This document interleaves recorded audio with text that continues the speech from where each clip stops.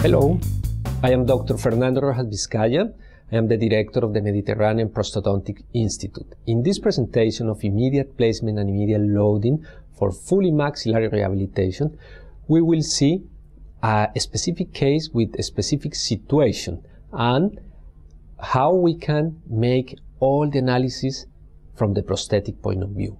How we can start by the determination of where is the incisal edge of the maxillary central incisor, where is the tip of the canine, where is the occlusal plane, and after that we will determine how we can check for the ideal cervical contour of the new crown, and using the new crown how we can make the analysis and the design of the case. In this particular case, you will see that we need to do some bone reduction if we want to obtain the new prosthesis.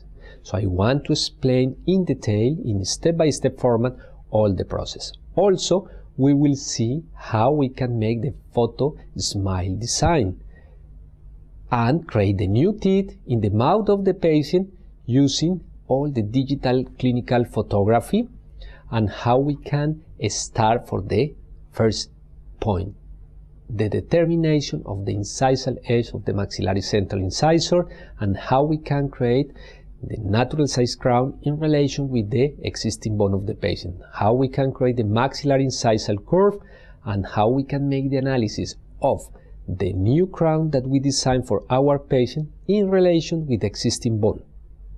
And we will see what happens when the bone is very close to the crown, if we need to reduce bone or we need to add bone.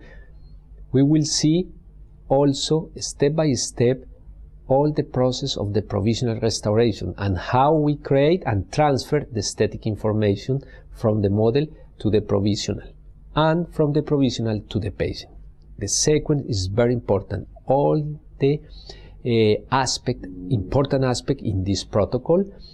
Also, we will see important or key aspect that we need to take into consideration in the drilling process in extraction socket areas in order to obtain an ideal aesthetic result. We will see all the surgical aspect and also all the prosthetic aspect that we need to follow during all the sequence.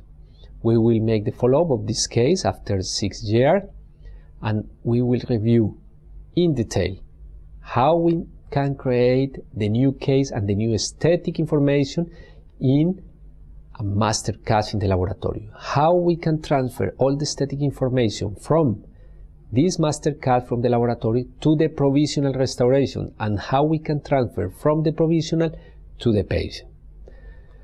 So I hope you can enjoy this presentation and you can take a lot of information that you can apply in your office, in your patient. Thank you very much.